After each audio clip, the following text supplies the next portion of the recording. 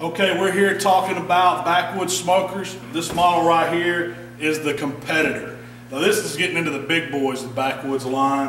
I cook on one of these. This is what's on my barbecue trailer. Backwoods, once again, has made one of the best cookers out on the market. It's a water cooker.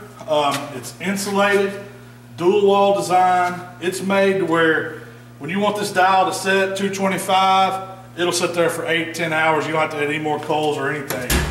The unique thing about these Backwoods is the fact that it has a water pan. It makes for a moist cooking environment and it controls the heat. That's the two things about the water smokers that are most crucial. On the Backwoods, you can see it's a separate fire compartment. That's where everything's, all your hot coals go. The Competitor has a beefed up, heavy duty fire grate. Thing will last for years. Right above it, you'll notice the deflector shield. That is, it's kind of a heat sink to keep an even temperature on the water pan to where you're not just boiling water out. Water's boiling, or whatever you're putting in there's boiling at 212 degrees. The heat shield's gonna hold it right below it because of that 3/4 inch air gap between the shield and the pan.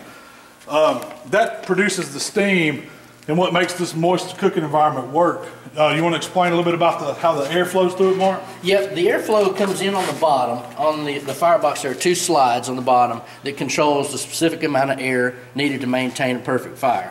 Now, that fire holds its temperature. The heat sink helps regulate the temperature as well. But all this heat and smoke travels around this water pan into a double wall that's insulated by 2 inches of insulation on the outside, and it travels to the very top. As it's going along, it gives you radiant heat from the sides and from the back. So that's for consistent heat top to bottom.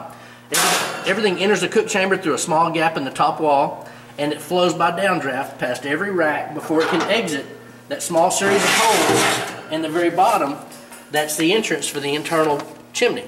Everything enters there and then flows all the way up to this top exit here at the top. The cool thing about this is this long internal chimney provides a lot of air draw to suck that air in at the bottom. So maintaining a really good fire is very easy in these cookers. Backwoods come out with a new powder coating system for their paint job on the outside of these smokers. It's kind of almost scratch proof, weatherproof. It's not going to rust. It really changed the look on these in the years that it's going to last.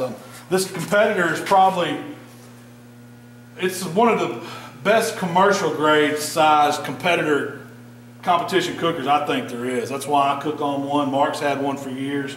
You see it has multiple racks, multiple configurations. You can get a ton of meat on one of these. For competition use, it is probably the best all-around cooker that Backwoods makes. Portability, it's easy to move it around on a two-wheeler. If you want to mount it on a trailer, it works very well. But as far as size to weight ratio and capacity, all around one of the best cookers out there. One thing I did with mine is I bought casters and put on the bottom of it. It really makes for moving it around on the trailer easy. I think that's an optional accessory you can probably get, but definitely. It was easy for me to go buy them myself.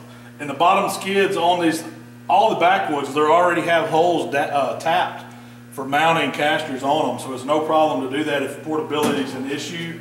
But you don't want to pick it up and run with it. This cooker weighs probably 350 pounds. Right. It's not light, so it's balanced. You don't have to worry about it tipping over or anything, and they flat cook. I mean, this is probably my favorite Backwoods model there is, a Competitor. It was my first Backwoods that I ever had, actually.